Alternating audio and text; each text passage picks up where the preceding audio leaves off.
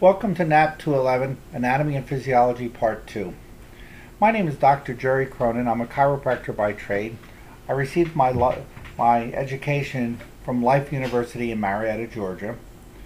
I've been teaching anatomy and physiology both on campus and online for the past 15 plus years. This is a continuation of Anatomy and Physiology Part 1, and what we're going to do is we're going to continue to look at the different body systems and how our body heals itself. First, we're going to start out with the five senses, and we're going to examine the way that the nose works and smell, the way our tongue works with taste, and the way our vision works, or our eyes work with vision, and our skin with touch.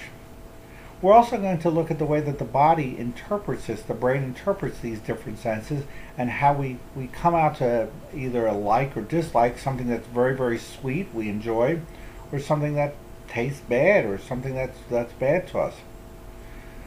We'll look at the heart, cardiovascular system, along with the blood system. We'll look at some of the problems that are associated with that. For example, a heart attack. We'll see what are the causes of it, things that can help promote it. We'll continue with the endocrine system, the lymphatic system, and the urinary system. And with each one of these, we're going to look at different problems that are associated with them. For example, diabetes, overweight, kidney stones, and scars. We'll see that the way that the body works with healing itself, both with exercise, using essential oils, different fruits and vegetables. We're not only going to be using a lecture format here, but we're going to be using other things. We're going to have labs that we're going to be performing to help to illustrate these different learning points.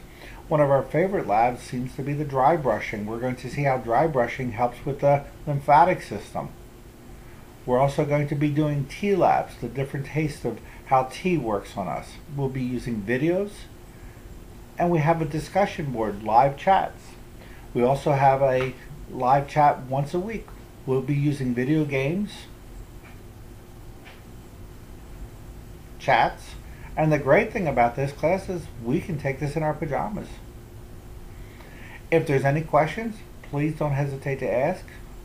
Thank you very much.